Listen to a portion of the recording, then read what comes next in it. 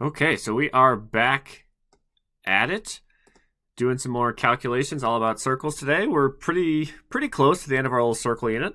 So first, find the area and circumference of this circle, which I can see the center is right in the origin. So it looks like the radius is 2. So then the circumference is 2 pi r. The area is pi r squared. And I believe for both of these, we actually get the same thing. It's 12.57.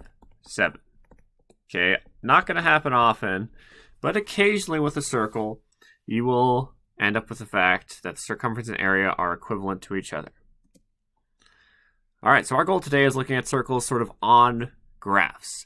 So on a graph for a circle that's centered at the origin 0, 0, I can use this equation. X squared plus y squared equals r squared, where r is just the radius. So if I look at x squared plus y squared equals 4 squared, I can really think of that as x squared plus y squared equals 2 squared. So that's why the radius is 2. Now, why is it 2 instead of 4? Well, if I look centered at 0, 0, the nice points here are at like 2, 0, negative 2, 0, 0, negative 2, and 0, 2. So all of them are sort of 2 away from the center. It's not 4 away from the center. So we need to be a little bit careful when we're looking at stuff like this.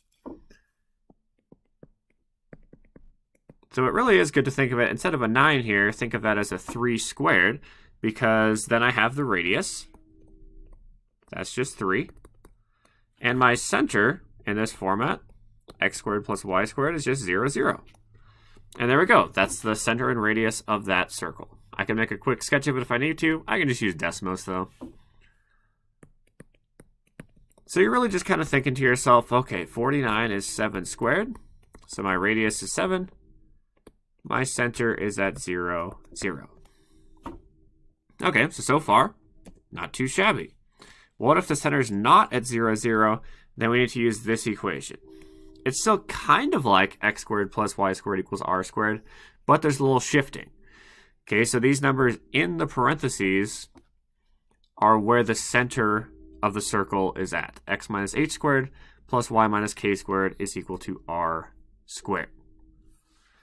Okay, so if I have the center, the coordinates are just x coordinates h, y coordinates